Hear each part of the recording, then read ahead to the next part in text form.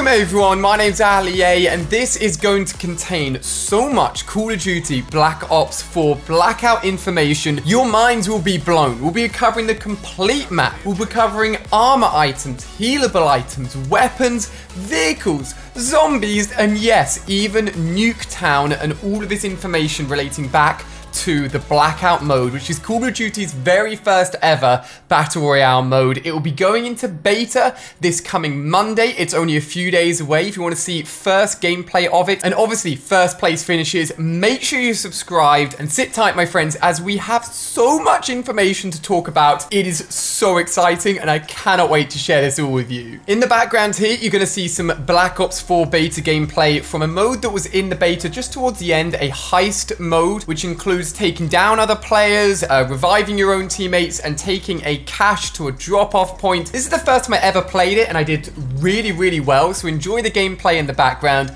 And for all of you guys that love my Fortnite videos and haven't really seen me play Call of Duty, I've been playing Call of Duty for years and years, and I'm excited to try out all the Battle Royale games that come out this year. So that's Battlefield, Call of Duties, and obviously Fortnite I'm not going anywhere with, do not worry, but the more Battle Royale games, the better, and this one is exciting. So first up, we're just going to jump into the big information, and that is the map itself, officially tweeted out by Call of Duty with named locations. Take a look on screen here, guys. This is it. Now, yes, my first thoughts were that this looked very much like a PUBG map in terms of the coloring, but obviously it's going to have all Call of Duty locations, including, that's right, Nuketown Island. Let's just take a look at all of the named locations for a second here. We've got estates, construction site, array, cargo, fracking tower, factory, turbine. Some of these will be zombies maps actually integrated into the map, some of them multiplayer maps. And I want you guys to leave a comment down below. Where will you be landing the very first time you play Blackout in Black Ops 4? For me, I'm going Nuketown Island. I know it's going to be crazy. It's basically going to be the equivalent of Tilted in Call of Duty, but I do not care. I cannot wait to land there. We've actually got an image on screen here of our very first look at Nuketown Island. It is essentially the Nuketown map, but actually nuked this time. Like, it's pretty much destroyed. And fun little Easter egg, there'll actually be a player count number in Nuketown, which will actually tell you how many people are currently on Nuketown Island, which is a nice little Easter egg. So much more information to dive in here, but I knew you guys wanted to see the map. By the time we finish with the beta next week, we'll all know this map like the back of our hands, and I cannot wait to jump into it. It has been said that to run from one side of the map to the other will take about 5 minutes of in-game running non-stop, which is compared to Fortnite about 7 minutes. So a similar size, if anything, a tiny bit smaller, which I think is good. I don't like maps that are too big. I think they've done a great job with the sizing and what I can see from the layout as well. In terms of named locations from previous Call of Duty games, Nuketown's an obvious one. Cargo docks is from Black Ops 2. Firing range, obviously from Black Ops 1. Asylum, originally a old Call of Duty Zombies map. We've got Turbine, which I believe actually has turbines and will be similar to the Turbine map, also from Black Ops 2. Array is obviously a multiplayer map as well. And some of these locations will just be brand new and unique to Battle Royale. So it's really exciting. It's going to be crazy merging all of these maps together. And this is it. This is the map, guys. Now, all of this information is courtesy of Game Informer. These guys have actually been to the Treyarch offices and gone hands-on with this mode early, and they are slowly drip feeding us all of this information, which I'm collating together for you guys in this video. So we're just going to jump into it because there's so much to take a look at. So first off, let's dive into some information on what you can actually find in the map. So there's going to be 3 tiers of health and armor. You'll start off with 150 health, just like you do in the Black Ops 4 multiplayer portion of the game. There'll be 8 primary ammunition types, 12 equipment items, 17 consumable perks, 17 weapon attachments, 24 different weapons, and in total 125 items that can all be scavenged from around the map to build up your loadout, build up your gear, and obviously try and get that #1 finish. So a load of stuff to find around the map. In total, there will be 4 vehicles on the map. There'll be 2 land vehicles, one of them being a cargo truck. that can hold a driver, 4 passengers, and you can actually put items onto it as well, which we'll talk about in a second. There'll be an ATV, which is only 1 driver and 1 passenger. There'll be a sea vehicle in the form of a inflatable boat with 1 pilot and 1 passenger. And then also, as I'm sure you may have seen in images before, a helicopter which contains 1 pilot and 4 passengers. All different ways to get around the map from one place to another quicker than normal, and will certainly be a lot of fun. And I'm not used to playing battle royales with a lot of vehicles that can get you anywhere, so it'll be quite new to me, hopefully integrate into the experience nicely, and I'm excited to try it out. In terms of player count, it sits at the moment for the beta at 80, but internal testing at Treyarch, they've tried all the way up to 115 players. So at the moment, they're keeping it to a size where the game runs well, we get a good FPS and everything runs smoothly, but they say that they are looking to scale up at launch and beyond launch to try and equate for more players. Obviously, we're used to seeing 100 players in a Battle Royale map, but some games do it a little bit differently. But 80 is the number currently for the beta next week, which, as long as it fills the map up nicely and everyone's got some good space and we still get some good action, I'm absolutely fine with. And if it goes all the way up to 100, that's awesome, but that will happen over time as they test Battle Royale more. Now, we've mentioned that you start at 150 health. There'll be certain items to up your health and also add on additional armor.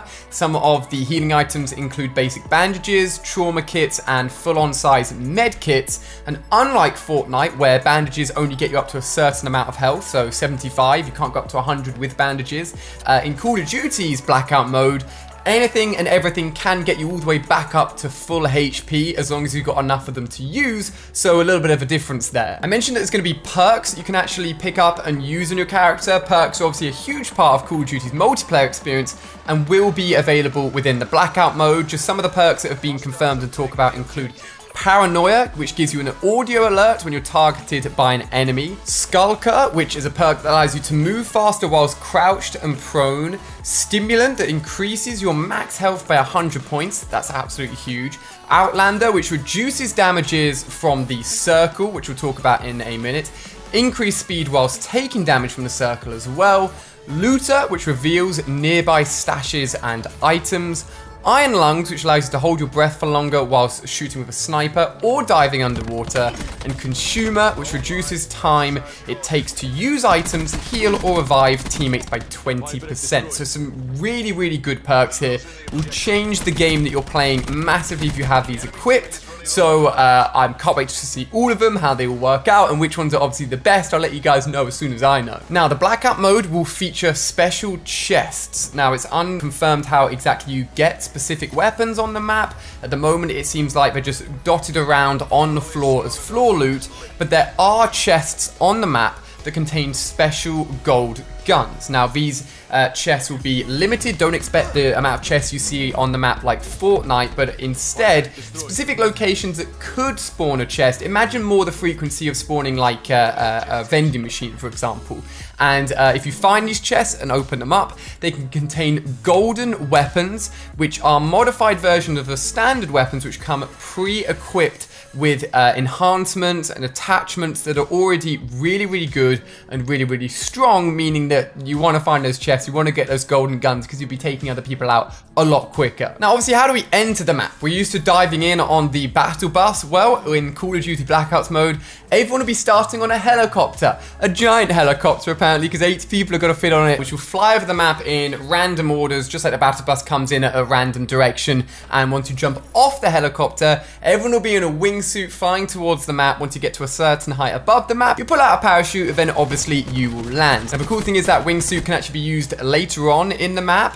Certain places you can actually base jump from and throw yourself off and swoop onto the map as well. So I like the fact that you can actually use that in the game as well as just a starting point as well, which means that getting around the map will see multiple different ways too.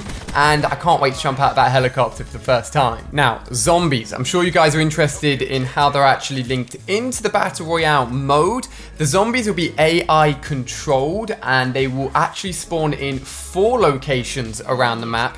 you'll know where they are from a ray of light, a little bit like the mystery box ray of light that you'll see within normal zombies in Call of Duty. And if you do want to go up to them and you do want to kill them, you'll actually get some great rewards from them, because they'll actually drop off specific zombie supply stashes from killing them, which will contain special, powerful, and rare items, which means that taking on the zombies is actually really useful. But I'm pretty sure if they hit you, or they obviously go and attack you, they're going to hit hard. And it's certainly embarrassing dying to a zombie rather than a human-controlled player, so there's definitely a bit of a risk-reward system there, but a really cool, like, Call of Duty-specific thing that we haven't seen in any other major Battle Royale mode. So I'm excited to take those zombies on, to be honest with you. The stash sounds really, really good, and I want to get some of those good weapons. So all the information we've covered so far has been like specific information with a little bit of detail to it. Next up, we're about to go through a lot, and I mean a lot of answers from a interview with David Vonderhaar, the lead multiplayer designer. If you guys have ever heard of Call of Duty Black Ops, you'll know who David Vonderhaar is. And he basically is given a load of quick fire questions, and I've got the answers here, which collates all of them into a nice group. So thanks Charlie Intel for doing that. I'm just going to go through everything, give my quick opinion on them as we go through, and by the end of this, you'll have so much information on the Blackout mode that you will be even more excited than when you first click this video for the beta to come out and for you to try it for the first time. So if you guys are ready, if you guys are excited, give it a thumbs up, and let's take a look at the final bits of Blackout information we've got for this video. So, Treyarch are testing split screen for Blackout mode, which is absolutely awesome. Treyarch is not ruling out adding other characters from other Call of Duty games outside of Treyarch's Call of Duty brand, which is very exciting. So we could be seeing Modern Warfare themed, Infinite Warfare themed, or even World War II themed characters brought into the character roster for Blackout mode. Blackout will have limited timed events where you can use and unlock certain content, which could be characters or even certain weapons available within the Blackout mode, a bit like the high stakes event that's about to go live in Fortnite. So lots of bonus content planned for Blackout mode, which is exciting. There is no plans for cosmetic based loot in Blackout mode, and they do not have rarity for different weapons.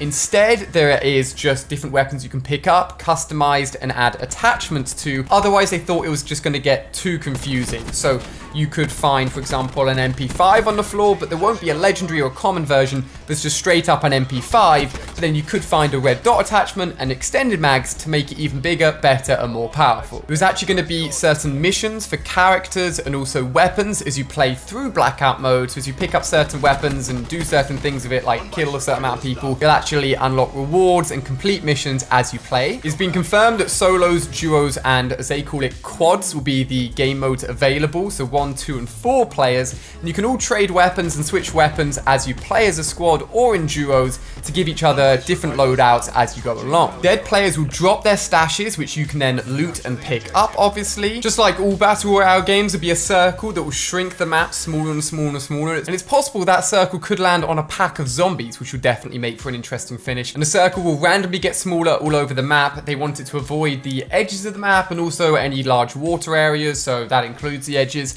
meaning that the action will always be consistent and hopefully really interesting endings. They say that Blackout indirectly affects other game modes. Absolutely no idea how. They don't elaborate on that, but interested to see how that works out. Helicopters spawn at helipads or similar locations, so you know where to go to find them. Now, I mentioned this earlier, but you can actually put up to 20 loot items on the cargo vehicle. Remembering the cargo vehicle can hold you, the driver, and 4 additional players, so that is huge, which means you can drive around with a load of loot. I honestly thought that the shopping trolley would be able to do that within Fortnite, but you can't, so I'm glad that's a feature that can actually be implemented in Blackout mode. Players can hold 2 primary weapons. You've got to remember this is a Call of Duty game, so you won't be seeing people running around with 5 different weapons by the sounds of it, so keeping gunfights consistent to what we know in Call of Duty. When you win, there will be a victory quote, which is exciting. So can't wait to get my first victory in Blackout mode. Hopefully that's on Monday, and hopefully it's as soon as it comes out. It will be a first-person Battle Royale mode. It's not third-person. Call of Duty have tried third-person in the past, but predominantly it is a first-person shooter, for all of you guys that are wondering. Obviously, the beta that kicks off next week is all to do with just fine-tuning, seeing what works, what doesn't work, so that for the full release, everything is as consistent, as balanced as possible. So we may find some things next week that are extremely overpowered, and if we do, I'm definitely going to give them a go. They won't comment on whether or not Blackout will ever be a standalone version of the game. As we know, Fortnite Battle Royale was available for free and is available for free to everyone, and then you could pay to get access to the Save the World portion of the game. Whether or not that will be available as a standalone for Call of Duty Blackout, at the moment there is no answer. So as we know, there are multiple specialists within the multiplayer portion of the game, and the specialist weapons can actually be found around the map. They specifically mentioned that Ruin's grappling hook can be found and used by any characters. You don't have to be Ruin. So another way to get around the map, another really cool feature and ability, and I can't wait to find all of these and just experience it for the first time. I keep on talking about it, but when the beta comes out, it's going to be such a new experience. There is full damage, there are horns on vehicles, and you will get icons above your characters and teammates' heads, so you can get information, I assume, on their health and how they're doing in the map, basically. There's no weather apart from the time of day and the light setting. They want everything to be clear and visible whilst you play the game, which I appreciate. No fog, thank goodness. There will be Nuketown mannequins dotted around in Nuketown Island, which is always fun. Whether or not there'll be an Easter egg linked into those mannequins, there was in Black Ops 3. Maybe there'll be one in Black Ops 4 as well, we'll have to see. Blackout mode will have emotes, as we come to see in all sort of Battle Royale games, for you to express yourself, use in game, and just mess around with your friends. There is a specific melee weapon, which is a zombies melee weapon that can be found in the Blackout map, which is exciting. Now, for the circle itself, obviously we're used to the storm in Fortnite, and apparently the circle outside of it will be Nova Gas, which originates, I believe, from the zombie side of things, so you don't want to go in there. Obviously bad news, how it will affect your health and how quickly it will affect your health we'll have to see, but don't go in there because you're probably going to die. Not exactly related to Blackout, but Prop Hunt may be added into Black Ops 4 multiplayer, which is awesome. I absolutely love that mode. Unfortunately, there isn't cross-platform play. I think Fortnite has spoiled us with that ability.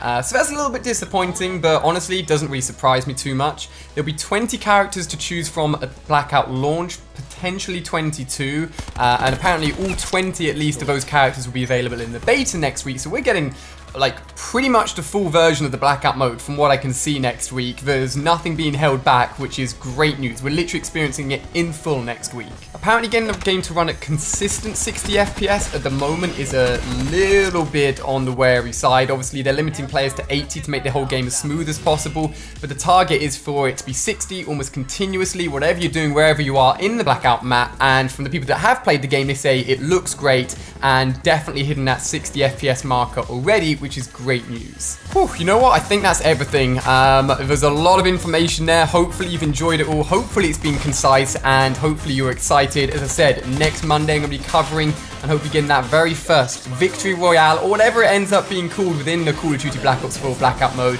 I cannot wait to share it with you guys. If you are excited, give it a thumbs up. If you want to see more of my Black Ops 4 videos, I'll link to a playlist down below on everything that I've covered so far. And if I haven't said it enough, excitement levels are so high right now. So guys, really hope you enjoyed this informational video. Stick around for more Black Ops 4 videos, obviously here on the channel. Have an amazing rest of the day. I hope this video's got you hyped, and I'll see you with some Blackout gameplay as soon as it's available in the beta very soon. It's going to be amazing.